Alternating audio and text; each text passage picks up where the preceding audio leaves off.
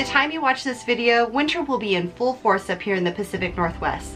That's why today I want to talk about how to prepare for winter hiking, because hiking in the winter is so much different than hiking in the summer. With winter hiking, you have more rain, more snow, colder weather, less daylight, shorter days, and some of the trails that you love hiking in the summer might not be accessible in the winter. Before we get started, be sure to subscribe to my YouTube channel and hit that bell icon to get notified anytime I add new videos. All right, let's go. The first thing you have to do when preparing for a winter hike is to figure out where you want to go. One of my favorite resources for finding new trails to hike and getting information on trails in general is the hiking guide on the Washington Trails Association website. When looking for, say, a snowshoe hike, type in snowshoe in the hike name field.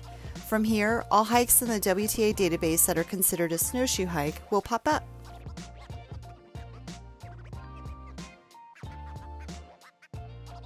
You can dial down your search by searching for hikes by region, trails features and rating, parking pass entry fee, and by mileage and elevation. When choosing a winter hike, make sure you choose your destination wisely. Your favorite summer hike might be dangerous terrain in the winter. You'll want to choose a safe, low technical, low avalanche risk route. All of this information can be found on WTA when you're searching for a particular hike. Another option is to visit a snow park, which are parking lots that are cleared and maintained by the Washington State Department of Natural Resources during the winter. I'll put a link in the description below on where you can access more information about all of the snow parks here in Washington State.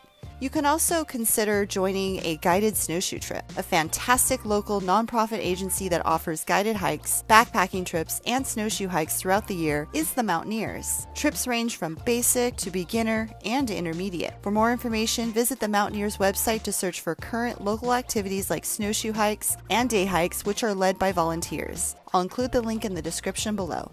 Okay, so you've decided on where you want to go. The next thing you'll want to do is check the conditions. You'll want to check the conditions for the trail, road conditions, and the weather forecast both the day before and the day of your trip. For recent trip reports and trail alerts, check the page for the trail you're planning on hiking on the WTA website. WTA does a great job posting any current trail alerts to each trails page, like if the area is closed, the road is impassable by vehicle, or even if the area is known to be avalanche prone during the winter. These alerts will be at the top of the page. To find trip reports for any given hike on the WTA's website, scroll all the way down to the bottom of the trails page. Trip reports are sorted by date, with the most recent trip report being listed first.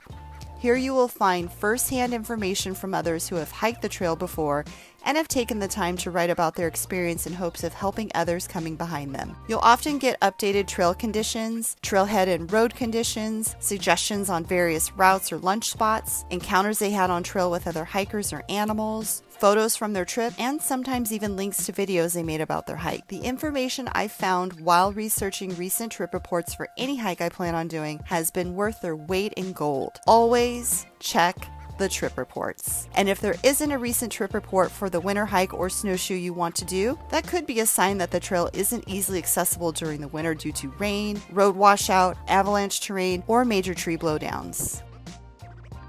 Road conditions are important to check before doing a winter hike, especially if you plan on traveling over the passes. Head on over to the WSDOT Roads Conditions page and search for the pass you intend on traveling over for your hike. I'll leave a link for this one in the description below.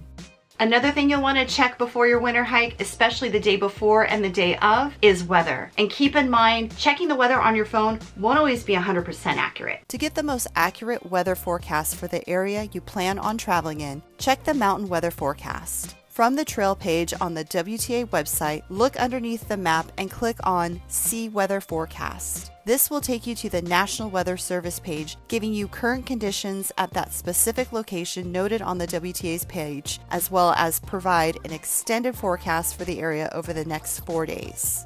One more condition you'll want to check before doing a winter hike is the avalanche forecast. This one is really important to check during the winter time. You can get the current avalanche forecast through the Northwest Avalanche Center's website, otherwise known as NWAC. Definitely check this one both the day before and the day of your planned trip. If the forecast is marking the area you plan on traveling to as either high or extreme, I'd suggest either finding another destination with a lower danger scale or picking another activity to do that day instead. NWAC's website will provide a current and detailed avalanche forecast on a daily basis during the winter months. NWAC is an excellent resource, which I will of course include a link for in the description below. For every hike you go on, no matter what time of the year it is, you should always put together an itinerary of your trip and leave it with someone whom you trust that isn't going on the trip with you, or at least tell someone who's not going with you where you're going. Why? Well, in case something happens to you when you're out on trail, say you get injured or you get lost or the car doesn't start or your car breaks down and you don't have cell service. If someone who's not on the trip with you is expecting your arrival at a certain time and they can't get a hold of you and you haven't come back, they will then be able to alert the authorities to come send help to find you. If no one knows where you are and no one is expecting your return, you risk getting stuck out in the middle of nowhere without having anyone alert authorities to come send for help. So leave your planned itinerary with someone who's not going on the trip with you. So a friend, a family member, a roommate, and also give them a time frame of your expected return. This way, if you don't return within that time frame and they can't get a hold of you, they can alert authorities to help come find you. It's important to note here that if you give someone your planned itinerary, stick to that itinerary. This way they know where to go find you. If you change your destination after giving your itinerary to someone at home and they have to send search and rescue to come find you, this can make search and rescue efforts really difficult. Make it easy to be found should you need to be found. Some other safety precautions you should take before your winter hike. Think about the possible dangers and challenges you could face on your hike. Do you have the right gear? Are you strong enough to be hiking in that type of terrain? Do you have an emergency kit in your car should your car break down? Is your car winter ready? Parking permits? Seasonal parking permits is a requirement for having snow chains in the car. Before going on a winter hike, try to figure out your travel time and set a turnaround time. A trail you hike in the summer could take you far less time to travel than when traveling in the winter. Winter travel is slow and physically exhausting. Include that when you're figuring out your travel time and your turnaround time. Remember, there's less daylight, so even if you don't make it to your intended destination, still stick to your intended turnaround time. Otherwise, you risk hiking back to the car in the dark. I could make a whole video on winter hiking clothing. Oh wait, I did! Check out my video on winter hiking clothing where I talk about my own winter hiking clothing layering system, including my base layers, mid layers, outer layers, footwear, and other winter hiking clothing essentials. Could make a whole video on winter hiking gear. Oh wait, I did that one too. Check out my video on winter hiking gear where I talk about all the gear I use on trail, including my pack, my two-way messaging SOS device, as well as winter hiking specific gear like gloves, trekking poles with snow baskets, micro spikes, and snowshoes. In that video, I also share with you a couple tips on how to attach your snowshoes to your pack, as well as some tips on making winter hiking more warm and comfortable as possible. When talking about winter hiking gear, it's also important to mention the 10 essentials. And this is something you should always have with you on every trip you go on. No matter what time of the year you're hiking, always come prepared for the worst case scenario. The 10 essentials are navigation, shelter, extra clothing, extra water, extra food, sun protection, fire, a knife, and a first aid kit. Always, always, always have these items in your pack whenever you go hiking year round. You never know when you get stuck out on trail longer than you anticipated or find yourself needing to help someone else. Having the 10 essentials helps increase your chances of surviving a dire situation out on trail should you find yourself in a pickle out there. Okay, so you figured out where you want to go. You've checked all the conditions, you've put together a trip itinerary and left it with someone who's not going on the trip with you. You've made sure to pack the right gear for the conditions. You've got your 10 essentials in your pack. Now, I want to give you a few winter hiking tips that will help make your time out there even better and safer. Snowshoeing and winter hiking require more energy than warm weather hiking. You also have less sunlight, making for shorter days out on trail. Anticipate slower snow travel and give yourself extra time to switch out gear like taking off layers or putting them back on, or even consulting your navigation system to make sure you're still on trail. Be ready to turn around when trail conditions go beyond your skill level. Conditions can change quickly in the mountains during the winter. Don't forget to pick a turnaround time, even if you haven't reached your intended destination. Know how to use a map and compass. Know how to use your GPS to track yourself. Know how to communicate with your satellite device if you have one. Use the Gaia app with the Garmin in reach, and make sure you download your maps ahead of time to each of these systems before getting on trail. Try storing all electronics and batteries as close to your body as possible. The cold weather can zap and drain batteries and electronics. Be prepared to use paper maps should your electronics fail. Stay hydrated and snack often. Drink water consistently. Avoid using a hydration reservoir with a tube during the winter because oftentimes those tubes can freeze.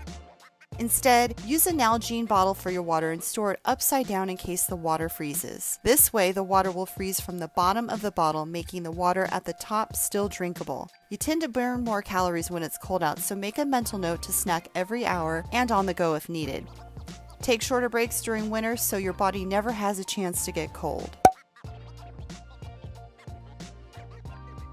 Recognize the signs of hypothermia, which tend to be uncontrollable shivering, bad coordination, drowsiness, confusion, and abnormally slow breathing. Here are a few ways you can prevent hypothermia. Wear wool and synthetic clothes because they still help to insulate you even if they're damp. Bring an extra set of gloves. In addition to a pair of liner gloves, I also always pack a pair of waterproof snow mittens and hand warmers. I also always pack an extra pair of socks with me on trail, just in case my feet get wet. Make a point to change into dry clothing as soon as you stop moving. Whenever I stop for a break, I always put on an insulating layer to keep myself from getting cold. And for extra comfort, leave a set of dry clothes in the car to change into after your hike. If you get hypothermia, take quick action. First and foremost, keep moving. Try warming up your body with dry clothing or warm drink. If you can, get out of the cold weather as quickly as possible, whether it's a car or emergency shelter. If your symptoms get worse, get off trail and seek medical attention immediately. Always stay hydrated. It's hard in the winter to drink water because you might not feel thirsty, but sometimes you have to force yourself to keep drinking water, no matter how cold it is. Pro tip, pack a warm drink for your winter hikes.